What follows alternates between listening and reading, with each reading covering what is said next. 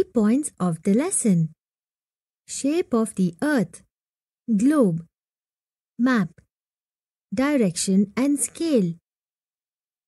In the ancient times, people believed that the earth was flat. Ferdinand Magellan, a Portuguese explorer, sailed around the earth and proved that it is round in shape. However, it is not a perfect round.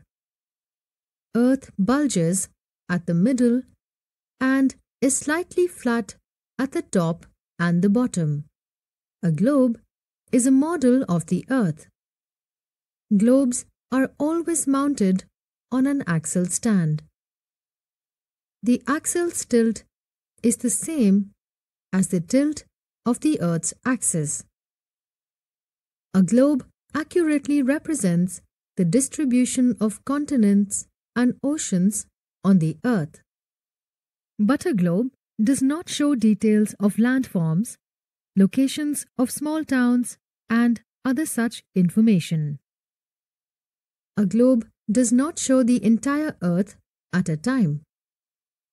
It is also difficult to carry around. A map also represents the earth. It is a drawing of different parts of the earth on a flat surface or on paper.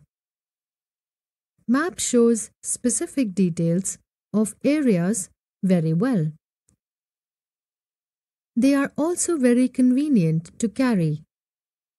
Directions are very important to study maps. They are used to correctly locate a place on a map.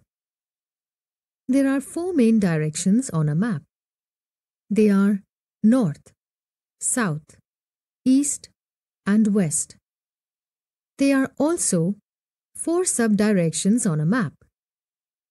You will find a small ruler-like symbol in the lower side of a map.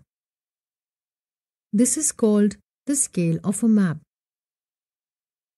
The scale is used because it is not possible to show actual distances between places on a map.